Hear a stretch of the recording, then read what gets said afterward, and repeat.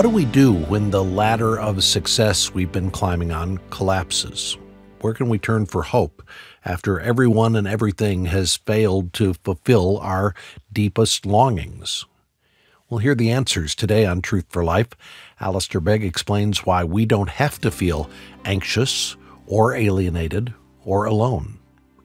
We're in the book of Ecclesiastes, chapter 4.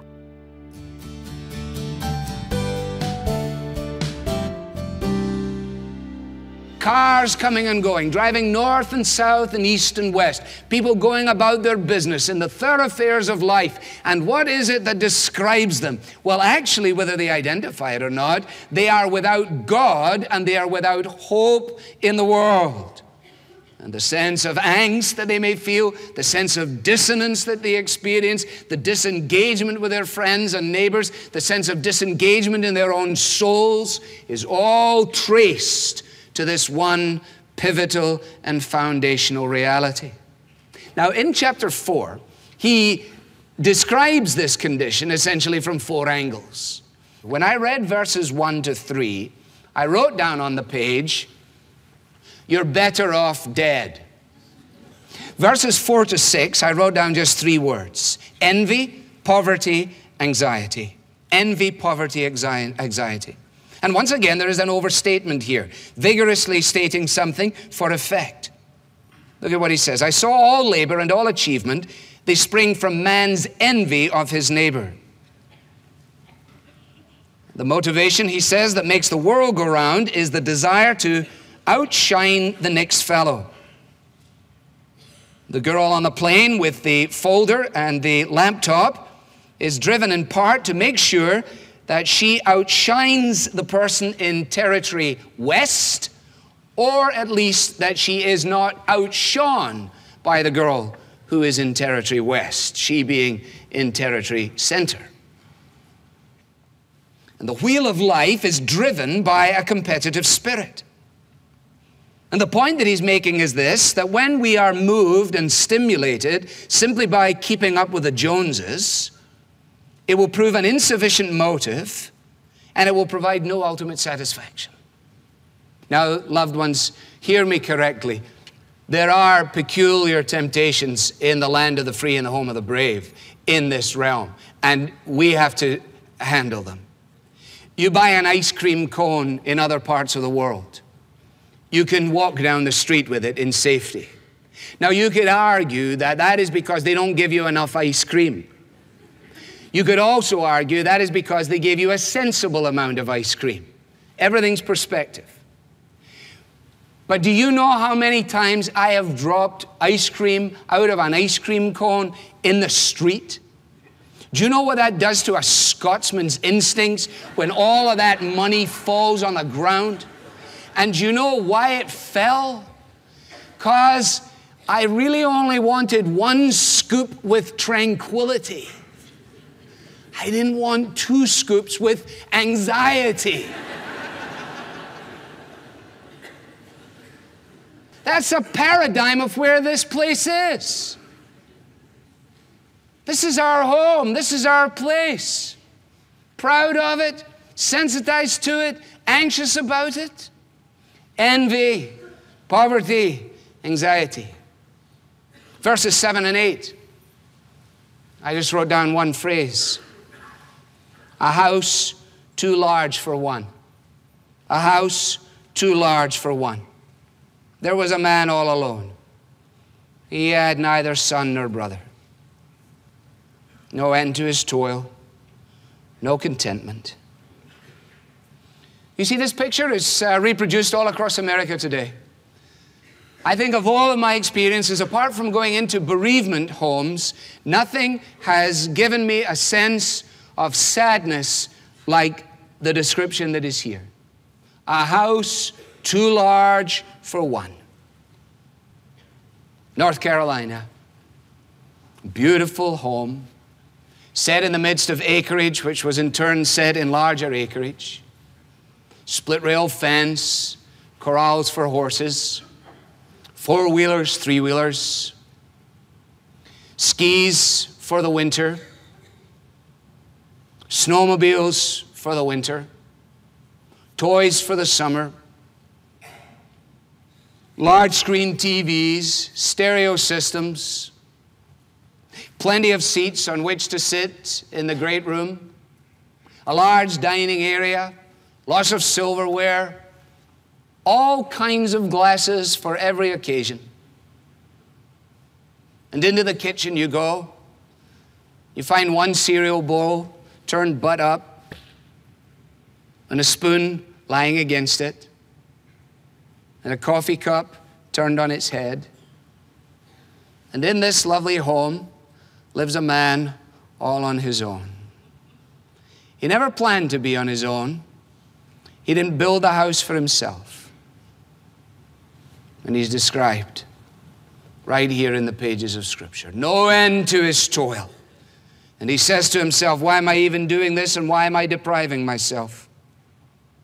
Look at all the gadgets that I bought. And where are my children to enjoy them?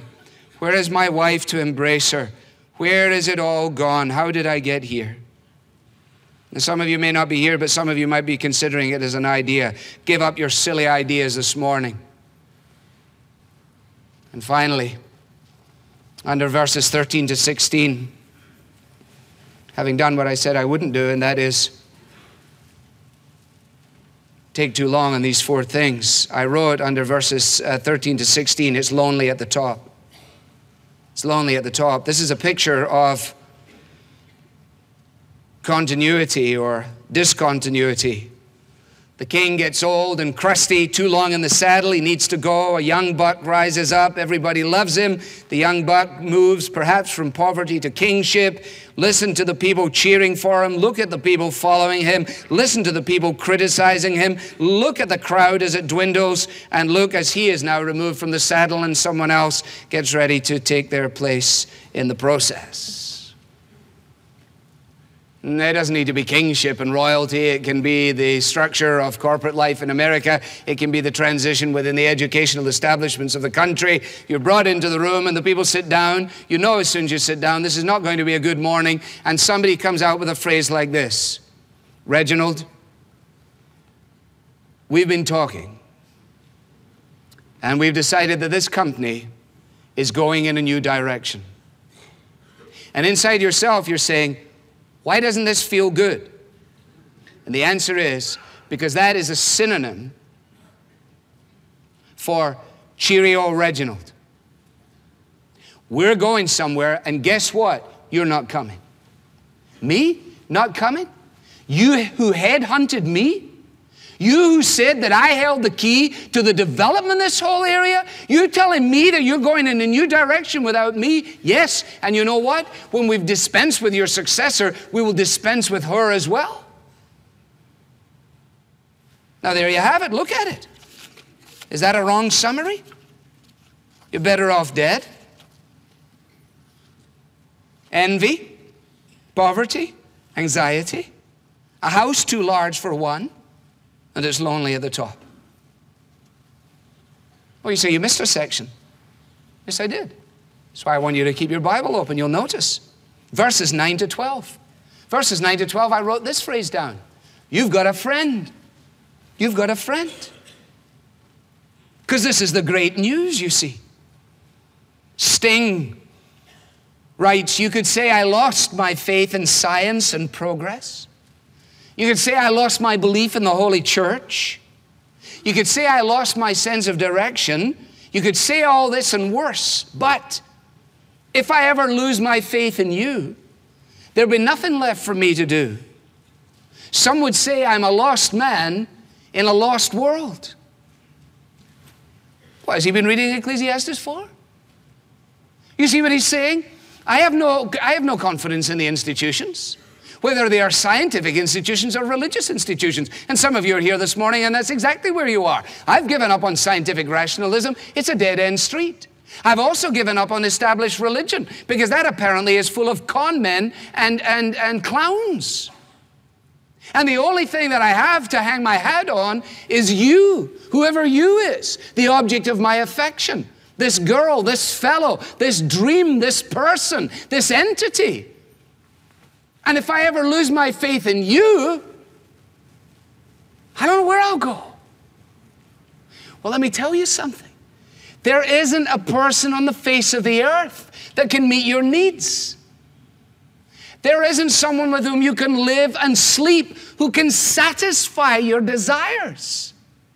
There's not a friend with whom you can buddy up through life who will be able to reach into the deepest longings of your soul. And if the absence of affection does not drive you apart, death will. And therefore it is not macabre, it is simply realistic to say, well, in light of that, maybe his observation at the beginning is right. Maybe it's better if you're never born at all. Maybe the best people are those who've already punched out. But no. Two are better than one because they have a good return for their work. This lovely little picture here is super. If you're up a ladder, it's helpful if somebody's waiting for you down below, especially if you've forgotten the hammer. Could you give me the hammer, Mary? Bill? If you don't, you have to go down and get it and come back up. If you fall off the ladder, it's better if you have a friend who can at least pick you up, dust you off, and help your bruised ego. But pity the man who falls and there's no one to help him up. What a shame to be there. Also, when you were a student and you lived all by yourself, as I hope you did, and you snuggled up to yourself to try and keep warm, and those cold London nights with the rain seeping in through your bones, and you said, how do you keep warm alone? But if two lie down together, they will keep warm. Now you find yourself saying, you're so hot, could you move?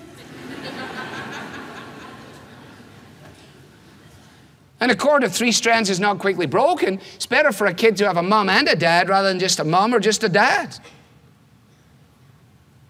Now I want you to turn to one verse and I'm going to stop. I'm going to put the landing gear down now so that we can stop. On final approach. Seat backs in the upright and locked position. Tray tables safely stowed. And all your carry-on baggage put back under the seat or in the overhead compartment. Ephesians 2 and verse 12. He says to these Ephesian believers, I want you to remember that at that time, that is before they knew Christ, a number of things were true of them. They were separate from Christ. They were excluded from citizenship in England, in Israel. They didn't belong. There's a Freudian slip. And they were foreigners to the covenants of promise. And notice, they were without hope and without God in the world. Pretty miserable situation, wouldn't you say? Aloneness. Separated from God, separated from others, separated from family, and separated from myself. But look at this fantastic verse 13. But now, a transformation has taken place. This is a description of what it means for men and women on Lonely Street to be welcomed into the embrace of Christ. But now, in Christ Jesus, you who once were far away have been brought near through the blood of Christ. This is the message of the gospel. This is the good news that finally comes firing out of the pages of Scripture. And what we discover, and I don't have time to unpack it, is simply this: that these individuals had been loved without realizing. They had been loved without realizing. The God that they had slighted and ignored had come to seek them out the way a shepherd seeks out a lost sheep. And here you are this morning at Parkside.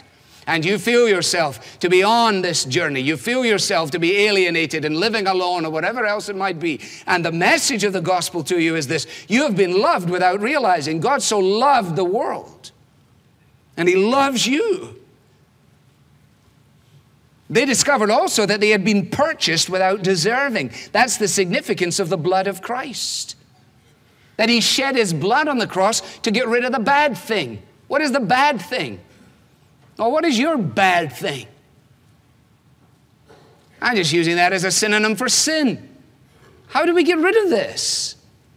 Is there a way to get a clean start, a new page, to hit the delete key and to move forward? Yes, there is. How? In the blood of the Lord Jesus Christ. He was forsaken in order that you and I might be forgiven. So they were loved without realizing. They were purchased without deserving. And they had a constant companionship that penetrated their aloneness. You were brought near. Near, proximity. You were once far away. Now you're near. Once God was away up there. You didn't know who he was or what he was. But now you're near. Now you call God Father. Now you praise him for his goodness. What happened? You were converted. And my dear friends, if you do not call God Father, and if you do not praise him for his goodness, and if you do not have the experience of being brought near, then the reason is probably that you're still far away. And that's why everything seems so constantly at dissonance to you. God is away up there. The songs are fairly meaningless. You don't sing them. You have no interest in singing them. When you pray, you simply close your eyes and think about yourself. There is no notion of being brought near to God. You don't go out onto the streets and say to men and women, you know, I found in the Lord Jesus friendship and proximity and forgiveness and a future and a hope. You never say that because you haven't. And the ultimate division this morning is not an age division or a financial division or an intellectual division. The ultimate division in this congregation this morning is between those who are still far away and those who are brought near. And the purpose of God in Christ is to bring near those who are far away. Not a system, not a moral code to attempt, but a friend, a guide, and a Savior. And when you're brought near, you go to heaven. You don't go on your own, you go with a big group of people. A big, funny group of people called the church family. Look around. What a funny bunch, huh? Look in the mirror and start with that individual. A whole new family. You can choose your friends, but you can't choose your family. And you can't choose your church family either. So there's a bunch of weird people in this church. Couldn't agree more. Churches, railway stations, and libraries full of very strange people. When you're weary and feeling small, when tears are in your eyes, he'll dry them all. When you're down and out, when you're on the street, when evening falls so hard, he will comfort you. See, unlike Buddhism or Hinduism or Shintoism or Confucianism or whatever other ism you want, Christianity is absolutely unique. Every other religion is man's attempt to penetrate divinity. Christianity says, I have come to you in the person of the Lord Jesus Christ. I have lowered down a pontoon bridge to you, and I have lowered it down in a person, not in an idea. This is not Scientology. Go in the back room somewhere and figure it out for yourself. I've come in a person that you can see. And this person laid down his life in order that you might walk right over that bridge of troubled water and understand from Paul Simon to James Taylor that, hey, ain't it good to know that you've got a friend? Because people can be so cold. They'll hurt you. They'll desert you. They'll take your soul if you let them. Don't let them. You just call out his name. And I'm telling you, wherever you are, he is. And he hears the cries of the kids. And when you who are far away by his goodness are brought near, then you'll find yourself saying, what a friend I have in Jesus. All my sins and griefs to bear. What a privilege to carry everything to God in prayer. Do my friends despise, forsake me? Yeah. Is there trouble anywhere? Yes. I don't need to be discouraged. I can take it to the Lord in prayer. We're done. Here's the question. Is life meaningful or meaningless? Without God, without hope in the world, it is absolutely meaningless. With God, with hope, it is absolutely meaningful. Goodness, if I was offering you a product, if I had a vacuum cleaner for you where it was so patently obvious that your old monkey, messy vacuum cleaner is so horribly inferior in comparison to what I've just offered you, you'd be running up the front, the first one with your checkbook out. Give me this, give me this. But who's running up the front to embrace Christ? No one, because it's not like getting a vacuum cleaner. It's like getting married. Solemn, life-changing. Someone sleeps with you, stays with you, walks with you, talks with you, knows you intimately, drives your car, goes in your sock drawer, understands every single thing about you, and loves you just the same. I have nothing else to share with you. I have no one else to offer you save Christ.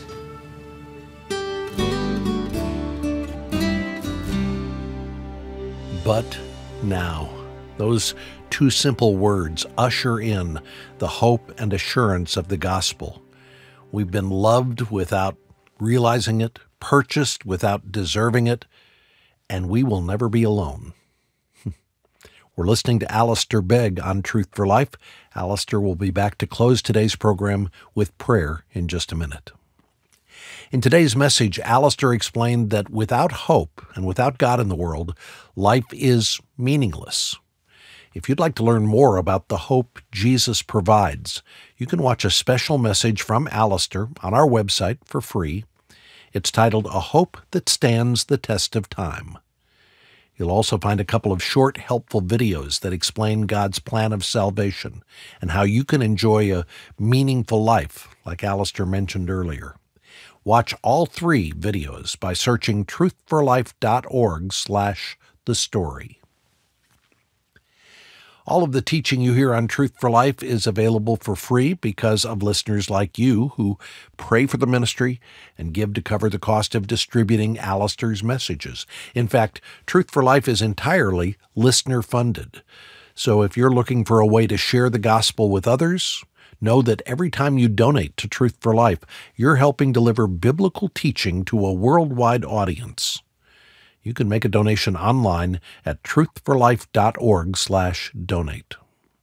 When you donate, be sure to request the book we're currently offering called Living Life Backward, How Ecclesiastes Teaches Us to Live in Light of the End. The book is our way of saying thank you for your support.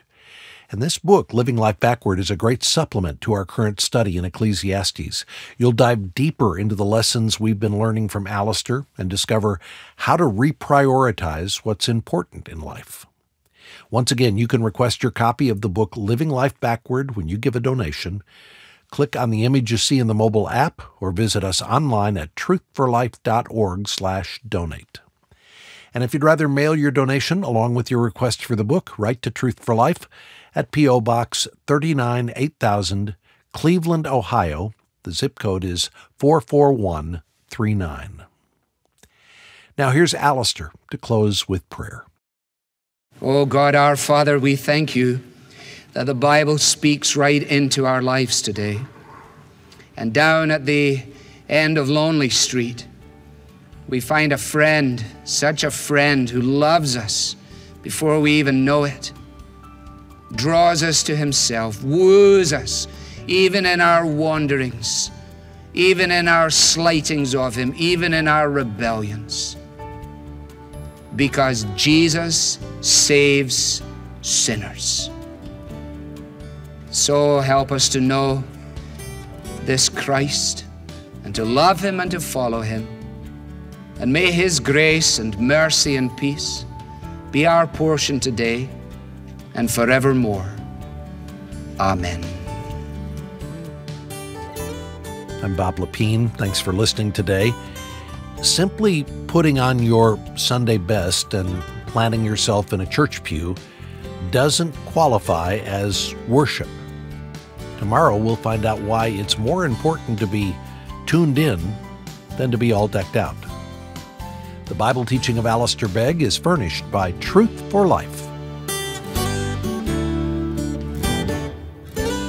where the learning is for living.